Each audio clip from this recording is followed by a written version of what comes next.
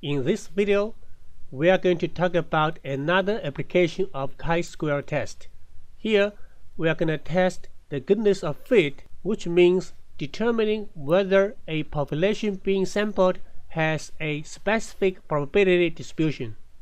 In this video, we are going to discuss the multinomial probability distribution, and in the next video, we are going to do the goodness of fit test for the normal distribution. Let's look at our example. Consider the market share study being conducted by Scott Marketing Research. Over the past year, market shares for a certain product have stabilized at 30% for company A, 50% for company B, and 20% for company C. Since each customer is classified as buying from one of these companies, we have a multinomial probability distribution with three possible outcomes. The probability for each of the three outcomes is as follows. PA is the probability that a customer purchases the company A's product. PB is the probability a customer purchases company B's product. And PC, of course, is the probability a customer purchases the company C's product. Using the historical market share data, we have multinomial probability distribution with PA being 0.3, PB being 0.5, and PC being 0.2. Company C plans to introduce a new and improved product to replace its current entry in the market.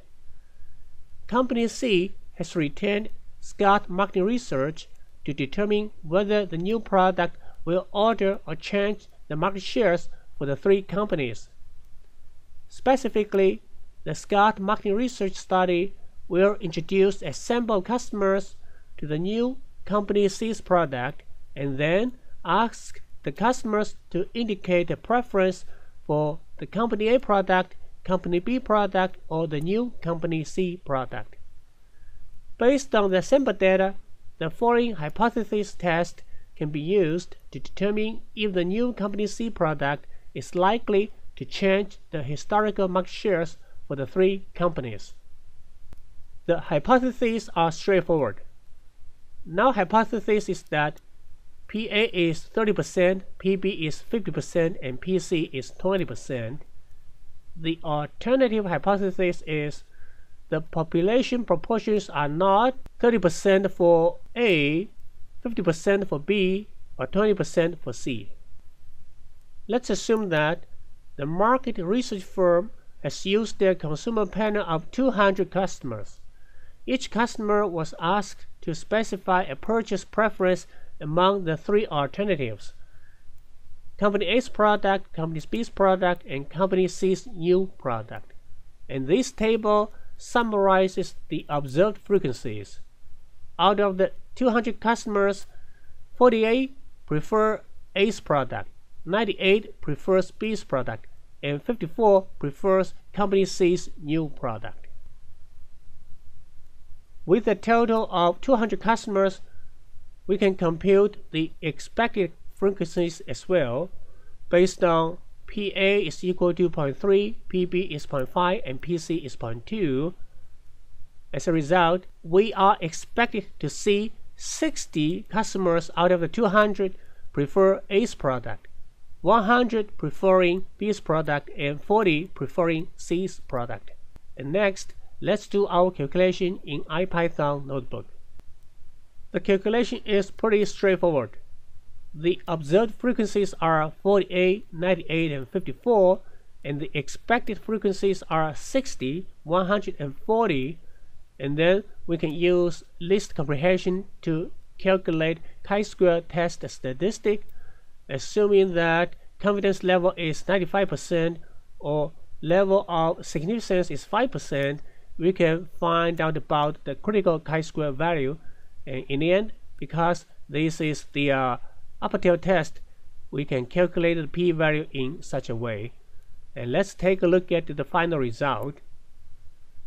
Chi-square test statistic is equal to 7.34 and the critical chi-square value is 5.99, and the p-value is 2.54%, which is less than 5% our level of significance.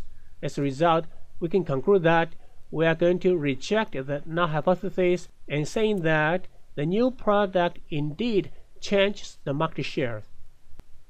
Now, let's summarize the procedures for multinomial probability distribution goodness of fit test. Step 1, as usual, is to formulate our hypothesis.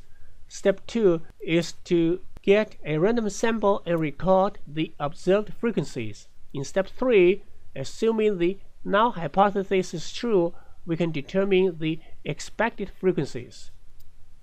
And then in step 4, we compute the value of the test statistic. In the last step, after we compute the p-value and the critical value, we can draw our conclusions. The degree of freedom is equal to k minus 1, k being the number of categories in our study. In our example, we have 3 companies or 3 market shares. As a result, the degree of freedom is equal to 3 minus 1. Intuitively, once we know the market shares of 2 out of 3 companies, we know the market share for the last company immediately.